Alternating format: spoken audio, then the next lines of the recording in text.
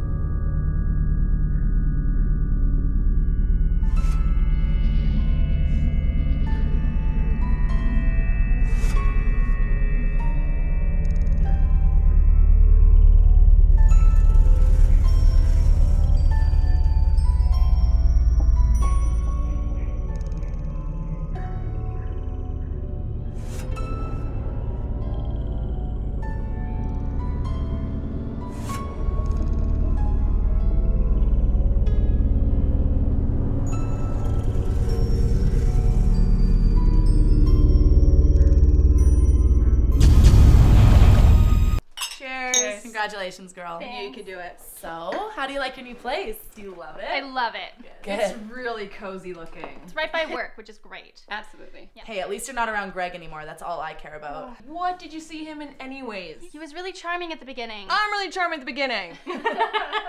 Honestly, that guy was such a creep. You know what? I think you need another top up. Yes, please. So, not to raise any alarms, but he did try to reach out to us to get a hold of you. Yeah, he was talking to us and trying to find out where you moved to. What? Yes. Don't worry, we didn't give him anything, No, information. We got absolutely your back. Ah, creepy.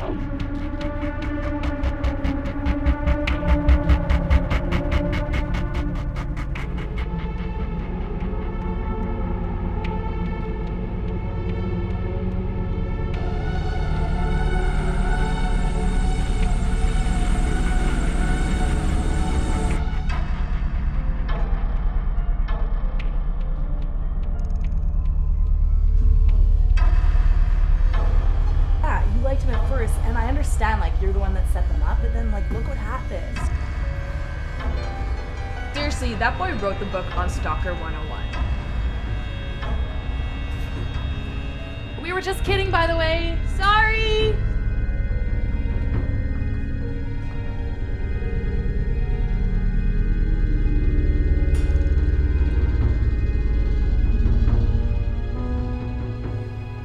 They're just kidding, Kat.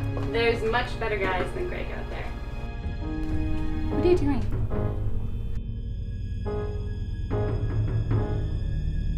Kat, what are you doing? Stop. Stop. Stop it.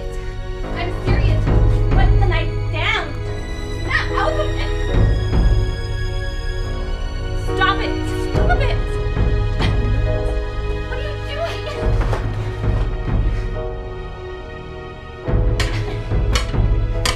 Please. Just put the knife down. You can't do this. Please. Help. Kat, just Call put it 911. down. Go. Hello, 911? Yeah, my friend, she's trying to kill herself with a knife. I don't know what to do. Yes, it's 1634 Racine Street. How fast can I get here? Are you okay? What happened? I don't know. Are you okay? Yeah? It's okay. It's okay. We're getting help.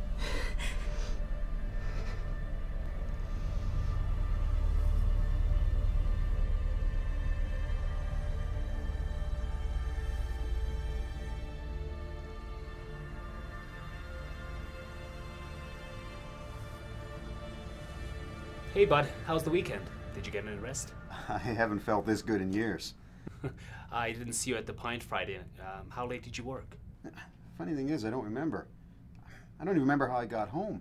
But when I got there, Nance was waiting for me with a bottle of bubbly. And I had to tell her that I didn't get the promotion, but, you know, we were good with it. I just let it go. It's almost as if I know that Nancy's going to get well now. I don't even worry about it. Wow, sounds like a huge weight lifted off your shoulders. I'm really happy for you. Leonard, are you there? Yes, Mr. Harrison. Yes, I'd like to see you in my office right away. I'll be right there. All right, I bye. think things are gonna get even better for you. Why is that? Did you hear about Kat? No. She's in a hospital What? for psychiatric observation. Last Friday at her party, she went completely crazy. No way. My God, that's awful. Why? Your guess is as good as mine. But I do know that Harrison is waiting in his office. For you. Come on in. Ah, yes, Leonard. Thank you for coming.